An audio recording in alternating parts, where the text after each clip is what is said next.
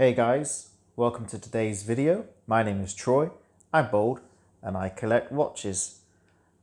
And today's wristwatch check is the Casio MTP 1370. Beautiful, beautiful, classy Casio. Usually known for their digitals, but when they do make an analog, they make a really, really nice analog watch. And anyway, this is what you're here for, an unboxing of my Festina. There's the reference, F20480 model F37.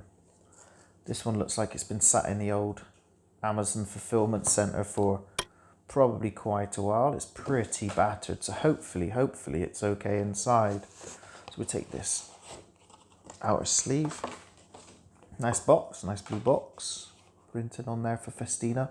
Festina's actually an old Swiss brand, but under Spanish ownership now. So very big in Europe, very big in the high street jewelry shops, online jewelry shops. There's my international certificate of guarantee. This is just an unboxing today and first impressions.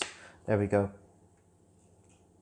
So if you can speak Espanol, you'll know what that's saying, because it's now actually a Spanish owned company. There we go, there's the English instructions. Part of the Festina group with other watch brands. So if we move that one out the way, there he is. Look at that. Batman on a budget. Don't know if we can pick that up. What's this? I think that's, yeah, let's remove the stickers, shall we? There we go. See that? Sapphire crystal. Happy with that. Should we see what else? Oh, here's the hang tag. There's the reference number again. The Festina. There's the recommended retail price of 219 Great British pounds. Time of filming, this is on Amazon for £166.29. I actually got it, and I'm going to pop a picture here, for under 80 quid. Look at that. What I might do, guys, actually, what's this? Just some plastic. Is whenever I see a cheap deal like that, I might just do a screenshot and a quick 10-15 second video to say, get on it quick. Because I want my viewers to be able to pick up watches like this, sapphire crystal, Swiss heritage, probably not, like I say at the end of my videos, I'm an enthusiast, not an expert, but I'm guessing this is not made in Switzerland. It has got a Japanese Miyota movement, but sapphire crystal, 100 meters water resistant, automatic, with the Cyclops, with the gorgeous blue and black bezel. It's a really interesting strap, really interesting. I'm going to take the rest of these stickers off and these tags, okay? And I should be back in a second.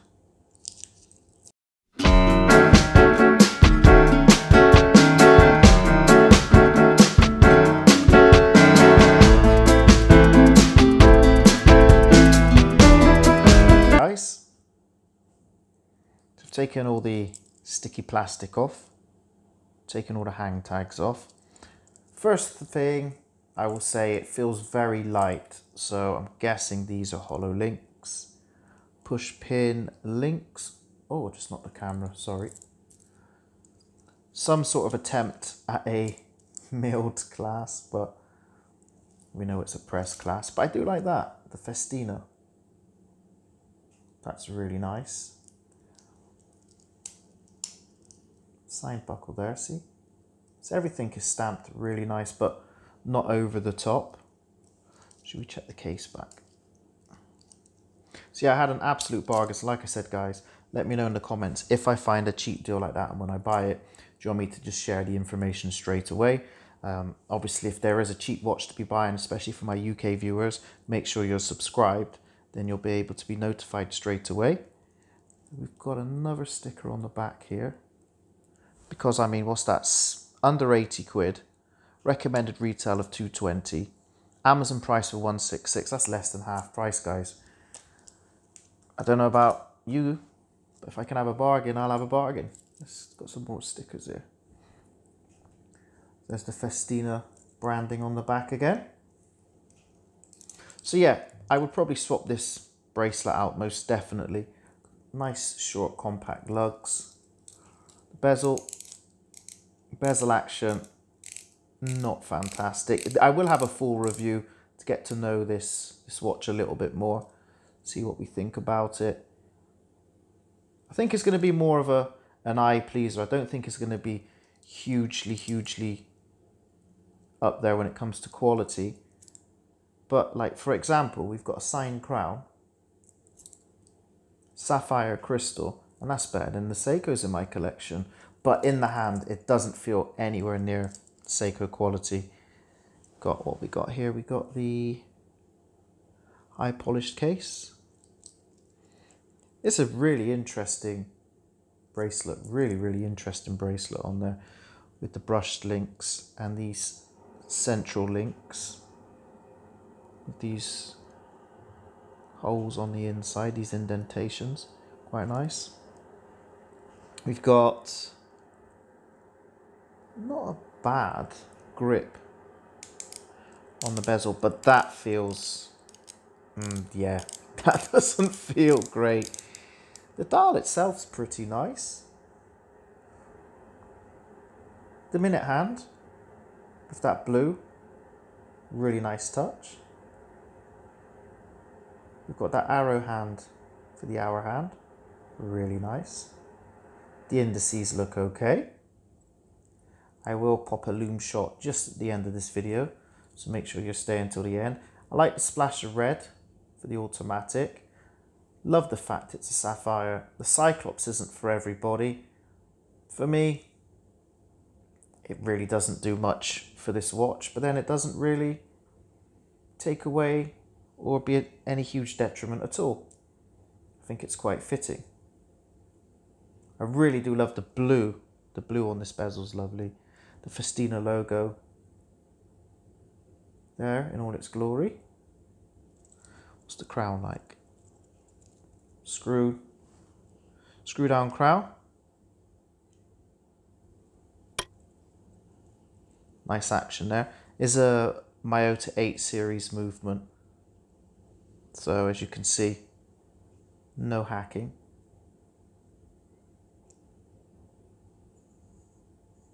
There's the hand wind, I can feel it. Just feel it biting. What's the date like? Nice smooth date. Do the time, there we go. And there's your date change at the midnight. Got the loom pip up there, which, hold on a second. Did that not line up? Should we spin it round again? Let's have a look.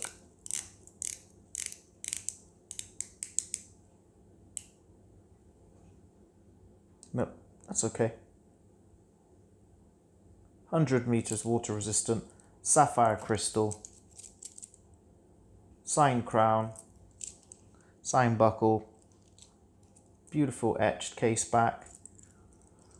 There are things, you know, that tick a lot of boxes for a lot of people.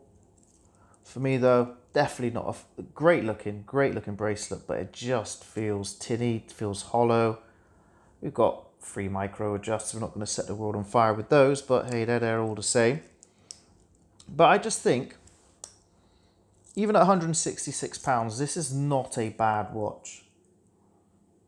It just will look and fit so many outfits. Dress it up, dress it down. It's just dressy and it's casual. It will do the job. £78.94 though. You can't knock that price. Up over 200. There is much better choices on the market. But I will get to wear this, size it, wear it, give you my honest feedback on it. I mean, I've got to be wearing it for a while. You'll notice on my channel there are a lot of unboxings because I do wear, I've got quite a vast selection of watches and I do wear them all and I wear them quite a bit. After a great length of wear, I think I can give an honest review. As watches get sent into the channel from brands and retailers, later on down the line. And of course, I'm not going to have that luxury, but I will still try to give you my most honest opinion after having a good lengthy wear. But this, for the money, on Amazon currently at £166. It's an okay buy. If you're wanting that Batman vibe, obviously there are cheaper Batman watches on the market and there's a lot more expensive ones. But under £200, this isn't half bad, to be honest. Like I said, comment below if you do want to be kept up to date with any fantastic prices. It won't be no highly edited video, probably a screenshot, probably my voice saying, look, get on now, these are in stock, and hopefully you can share the joy with the bargains that I find online. Like I said, the channel is all about my journey as a collector, what I find, what I hate, what I rate. And this is somewhere in the middle. I can't wait to wear it and size it, to be honest. Now we're hitting the sun here in the UK. Nice short sleeved shirt down the beach. I think that'll look cool. But anyway, guys, like I said, keep an eye out for the loom shot. I'll pop a wrist shot at the end as well once I've resized it. And let me know what you think in the comments below. Thanks for watching, guys. And remember, I'm an enthusiast, not an expert. And I'll see you in the next video. I got so carried away about talking about this watch, I actually forgot to give you some measurements. Here we go. Hey guys, I've been back to work now for 2 weeks, and hence why I'm a little bit slow on the uptake with the old uploads. I've got plenty coming in future to the channel. If you want to see what's coming on, make sure you're on my Instagram, The Bold Watch Collector. But anyway, here we are. We've got the case with the crown. Hey, we don't want to be doing in inches now, do we? Let's check. There we go. 44mm, including the crown. We've got just over 41mm without. We have got a lug to lug of, what we got here? That is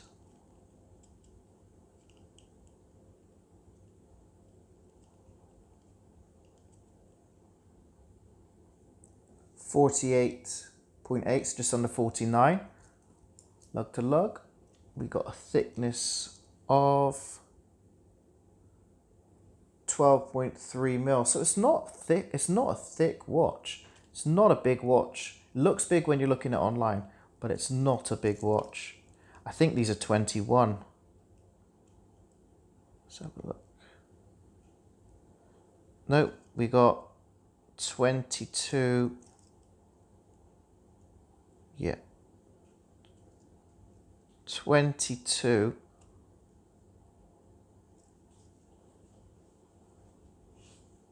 Nope. No, it is. What are we? Yeah, 21mm lugs. So that's not a good.